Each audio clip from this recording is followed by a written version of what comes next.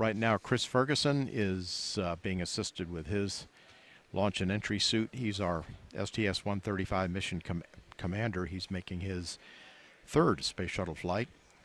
He's logged more than 28 days in space, and he served as the spacecraft communicator, or the Capcom, on 4 space shuttle missions. He was the pilot on STS-115 and the commander on STS-126. And this looks like Doug Hurley.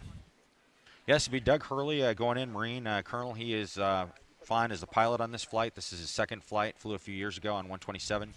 And he's being helped there. You can see the guys out in the white room to get everybody ready to go. Number 4 there is Renee Arians. He's another longtime member. And by the way, all the guys that we've talked about so far are USA employees.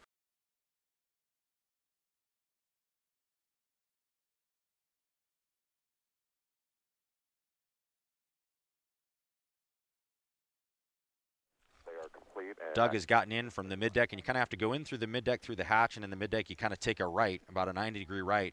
You have to go through the ladder access, which normally when you're vertical you'd be climbing the ladder. In this case you're going right, and then you actually crawl on the aft panels, and you can see that Randy's actually standing on the aft panels there as he gets folks ready to get in the vehicle. So we've got things down there that protect the aft panels, a certain place where you can stand. Like you notice, for instance, Randy's not standing on the switches. We can't stand there.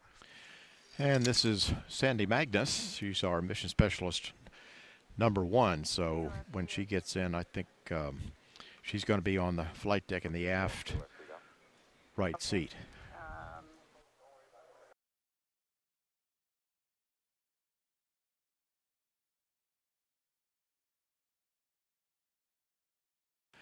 Now this is Rex Waldheim. He's mission specialist number 2, but he's also the flight engineer.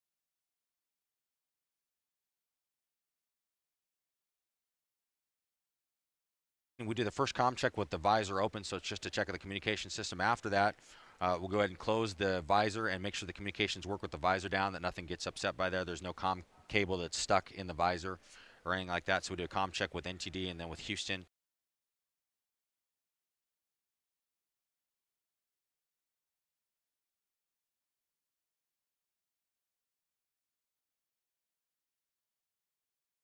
Chris and Renee have closed the hatch at this time.